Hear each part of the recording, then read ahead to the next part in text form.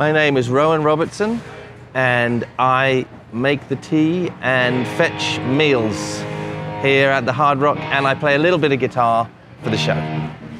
Well, folks would know me from various food dispensaries in the Las Vegas area. I specialize in vegan food, and they will also might know from Dio. I did an album for Dio, Lock Up the Wolves, and a tour in 1989. About 2016, I used to come up from LA and fill in for the odd weekend for Doug Aldrich. And then when he permanently, well, I guess semi-permanently split the show, I took over full-time in like 2017, and I've been doing it full-time since. What's one of your favorite moments in the show? When we go home. No, I was kidding. I love the show. Favorite moments? I love playing Stairway, I love playing Hotel, I love playing Jump, I love playing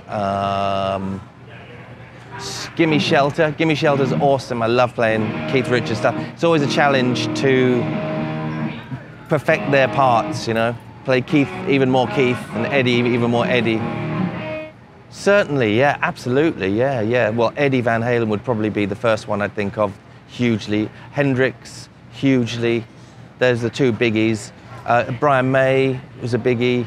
And then also even people like Keith Richards, who I got into later in my 20s when expanding my musical horizons and that, yeah. So a lot of them, yeah. Basically an hour and a half rock concert, nothing on tape, really good players, all songs you would know if you're into classic rock, all hits, 1965 to 85. Actually, we've started to move this set a little bit, like we took the Doors out and we now have a Guns N' Roses in there. So I guess we're maybe trying to shift up the decade a little bit. I just did a tour in Europe with Michelangelo Badio and Gus G and Andy Martongeli, and we did a half hour each, and that went great. And we played in 10 different countries. Other than that, I'm trying to get a solo album done this year. Hey everyone, come and see Raiding the Rock Vault, this awesome rock show behind me. We're on the Las Vegas Strip at the Hard Rock Cafe. It's a great show, come see us.